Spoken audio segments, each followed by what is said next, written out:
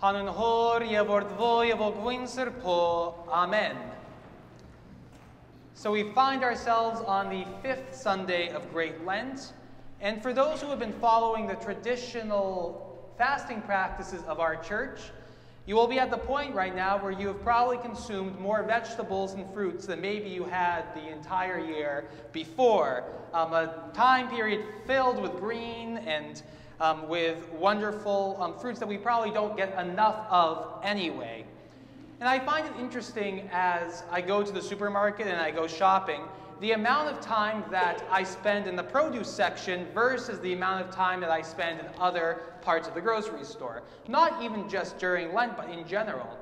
The amount of attention that I need to place when picking out my fruits and my vegetables is a lot different than a pack of chicken, for example, right? When you're picking out produce, you need to make sure that there aren't any sort of defects on it, right? You want to make sure that it's perfectly ripe, it's at the right level, not too ripe or at the perfect place, right? The amount of time that you need to put. And so you do your visual inspection. I've seen some people even taking a piece of produce and smelling it. They want to see what it smells like before they put it into their carts. But what's interesting is even after going through this ordeal, going through the process of trying to inspect your produce, I don't know about you, but when you get home, it tends to be hit or miss as to whether or not it's a good piece of fruit or a good vegetable that you eat. Now, it can look perfectly good on the outside, a beautiful apple, and then you bite into it, and what happens? It's all mushy, even though it feels hard on the outside, or you bite into it and it has no flavor. It's amazing that modern scientists have perfected the way that our produce looks, but they yet have not found a way of perfecting the fruit itself. They can make the fruit look very good on the outside, enough so where you're going to go and you're going to buy it, but they haven't found a way to make sure that every time you bite into that apple, it's nice and sweet. In a sense, the outside of the fruit is made beautiful, but the inside remains rotten. It's very interesting, this process of buying produce. It makes me think of part of the Sermon on the Mount where Christ is warning people about false prophets, people that are going to come and they're going to pretend like they're serving God and that they're trying to spread the message of God, but he describes them as wolves in sheep's clothing. And he says the way that you're going to be able to tell these prophets, the ones that are real versus the ones that are false, he says you will know them by their fruits. And he goes on to describe that a sound tree cannot bear evil fruit, nor can a bad tree bear good fruit. Every tree that does not bear good fruit is cut down and thrown into the fire. Thus you will know them by their fruits. So essentially what Christ is saying is if you're not sure about someone, a preacher, a prophet of the faith, hang around them for a while and see how they behave, and you'll be able to tell very quickly by the way that they act, are they truly a prophet of God, or are they someone who's just trying to take advantage, a swindler?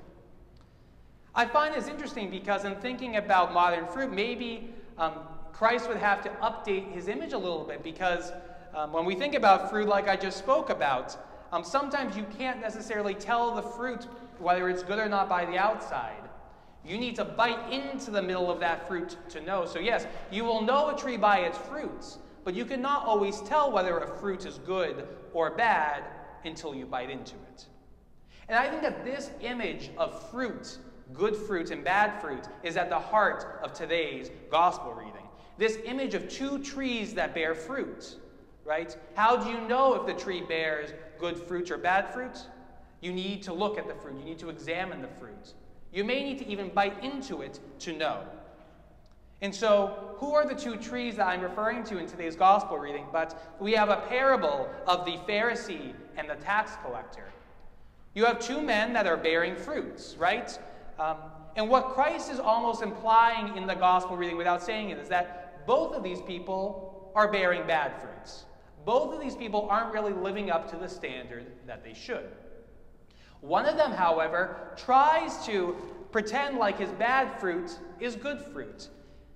And how does he do this? He says, look at me, look at how righteous I am, right? I do all these great things. I tithe. I give a tenth of all my income to the church. I fast twice a week. Look at me. Thank God I'm not like other people, like adulterers and extortioners, and even like this tax collector that's sitting over here, right? And yet we know from the context that this man is projecting goodness when deep down he has wounds and he has insecurities and he has issues that he hasn't dealt with. Again, he's like that apple that looks green and beautiful on the outside, and when you bite into it, all you find is rot. The second tree, which also is a bad tree, is a little bit more honest, isn't he? And that is the tax collector. The tax collector is the one that's in the temple, and he realizes that before God, he is not worthy. And what does he do?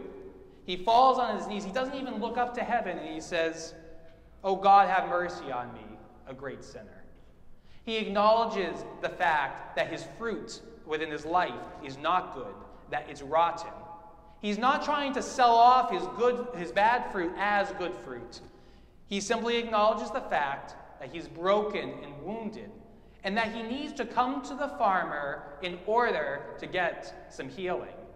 That his tree is not doing so well, and so he comes in front of God and says, "Oh Lord, who is the farmer of my life, please do something. Put some fertilizer around me.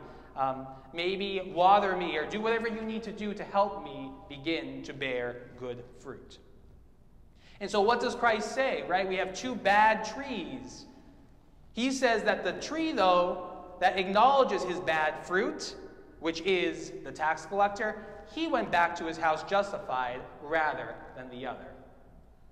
That so often it's important for us to address the problems in our life and bring them before God if we ever expect any healing to take place.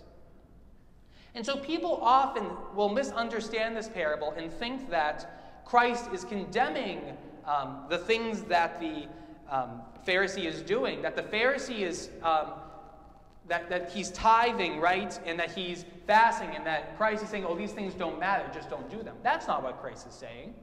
What Christ is saying here is that when you do these things, you need to do them in the right place.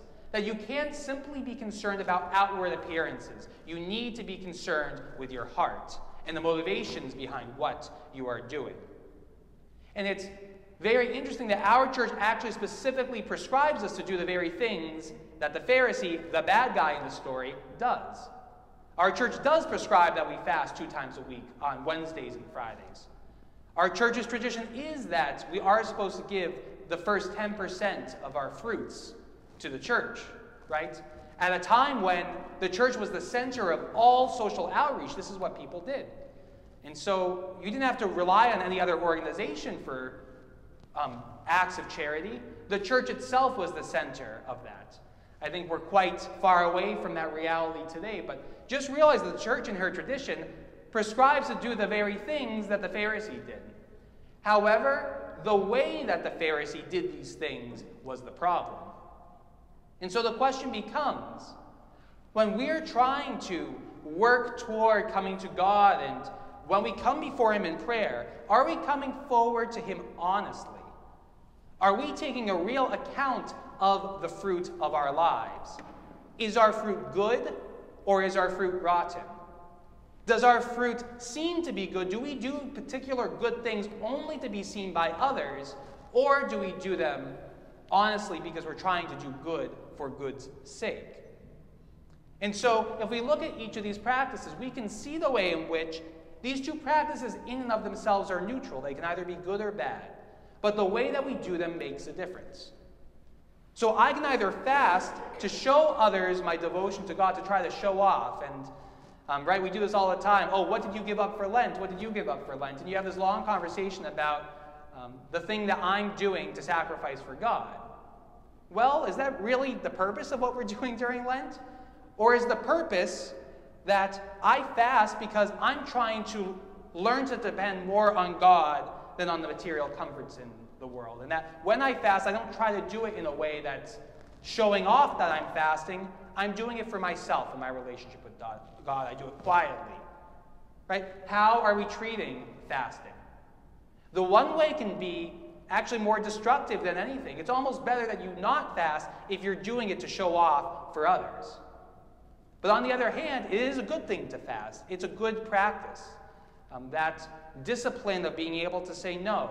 In my times of struggle, I'm not going to go for that candy bar when I'm having a stressful day. Instead, I'm going to sit down and pray to God.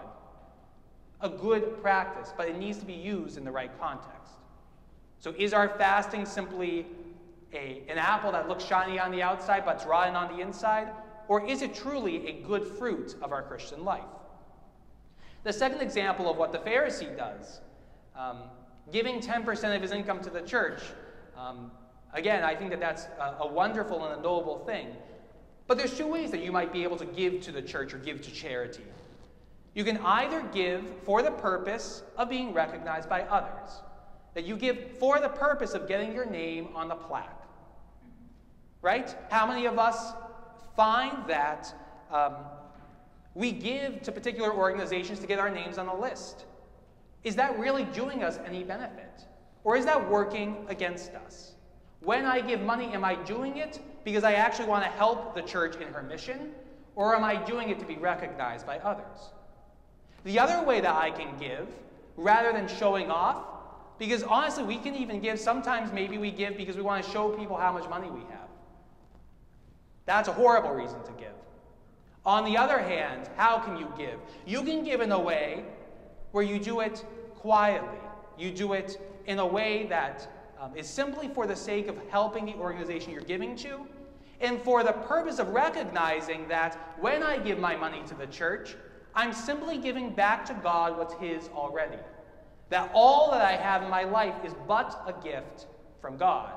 And I am simply here in charge to be a steward over it, to be a caretaker of the gifts in my lives. And so when I go and I give a donation to the church or to a charitable organization, or I try to help someone out, I don't do it to say, look at me and how good of a person I am. I do it for the purpose of reminding myself that all that I have is His anyway.